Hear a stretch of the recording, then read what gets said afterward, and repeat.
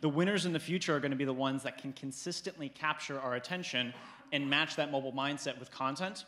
But the other thing that we need to realize, and obviously is pretty evident to everyone here at a conference called Declared, is that we need data in order to do it as well.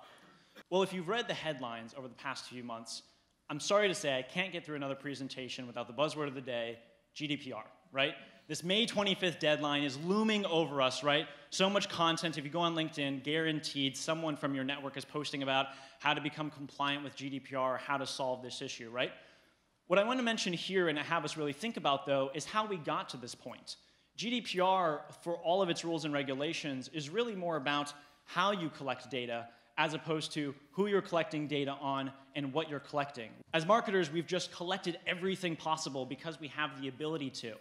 And this is really the first time that consumers and regulators are pushing back on that notion. So one thing I'd love for us all to consider is everything we're collecting, renting, or buying always 100% necessary? And how can we go on a bit of a data diet and be more efficient with what data we're using? With this shift, we're just at the beginning. The paradigm shift for data is pointing towards brands and publishers needing explicit consent and having that relationship with brands directly.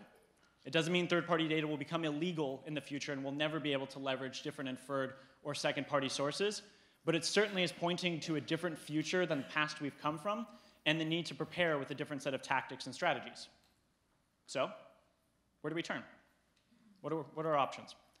No set of data is perfect. There's no silver bullet out there. We have to continue to use a combination of all of these different sources. This is an incredible opportunity, I think, for forward-thinking brands and publishers to lean into this regulation, to lean into the fact that regardless of if there's regulation here in the US or if there will be regulation, clearly, directionally, what consumers are telling us is we haven't earned their trust enough. And so one of the things to consider is how can we use every interaction to actually continue to build up that trust and transparency as we collect data, as opposed to simply collecting data anymore.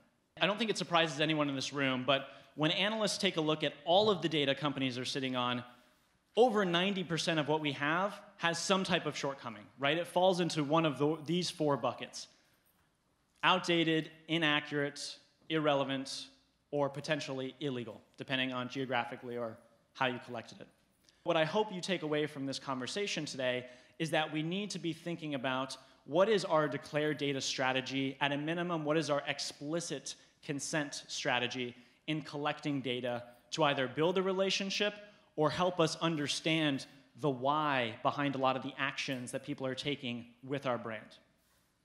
And I hope today has been another great example as well of the vast variety of data that is important to each company. And as I mentioned, savvy CMOs and CEOs are starting to think about this at scale. What if we just started to collect a huge set of data around our preferences and motivations of our audiences? What would that enable us to do? And so analysts are predicting that we're about to go through one of the biggest shifts ever from data renters to data owners. This concept that $10 billion that was spent on renting data in 2017 will shift faster than the shift from traditional to digital to companies investing in collecting and owning their own data. And that means understanding their transactional data better. That means continuing to invest in first-party analytics solutions to understand behavioral data. And it also means, for a lot of companies, starting their declared data journey.